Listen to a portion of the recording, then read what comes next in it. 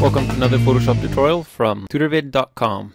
This tutorial is going to go over editing a photo with the high pass filter. The high pass filter is used for a couple of things. It can be used for a type of advanced sharpening, and it can also be used for isolating an image, and it's also used to achieve a type of editing that's quite popular right now, which is sort of a grunge, hard light sort of look. So this tutorial is going to go over changing this picture into something that looks similar to this. So the first thing we want to do to this image is duplicate the background. That's done with Control J. Now we see we have layer 1 and background.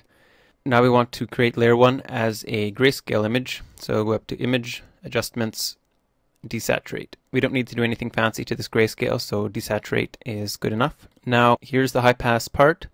Go into Filter, Other, High Pass. So the way the high pass filter works is it finds contrast areas in the image and then puts them in this grayscale image. And the radius setting here determines how far Photoshop looks at the nearby pixels to see if it is contrast or not. So if we set it at less than a pixel, everything turns gray because the pixel beside every other pixel is basically the same color. If we set it at 75 or even higher, we basically just get the same image we started with, because if we spread out 250 pixels, you can see there's a wide variation in the contrast, so it'll say, yes, let's make this darker black and white. So pick something somewhere in the middle where you have sort of a hard edged look like this, and that you can see your image. If you just select something that's gray like this, you're not going to see any change in the high pass. So depending on your size of image, this will vary. I'm picking, let's say, around 70. Click OK. Now to merge this into the background and get our effect, you select a blending mode from here. My favorite is Overlay. Overlay uses a dodge and burn technique and creates a higher contrast image, but preserves the highlights and the darks. Other filters such as Hard Light is also popular to use, and I can show you the difference between the last two. So almost the same. The Hard Light blending mode is a little bit of a harder look. It doesn't preserve the highlights and darks, but it produces just another look some people may like.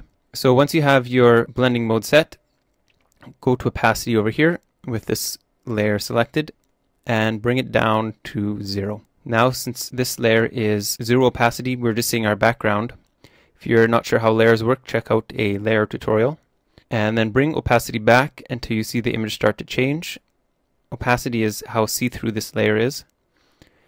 And so bring it up until you think you've gone a little bit too far, and then bring it down. It's easy to overdo this filter, so take it easy. You can check out your changes by pressing the I here. And let's say I like that. And then I also like to use a little bit of desaturate with this technique.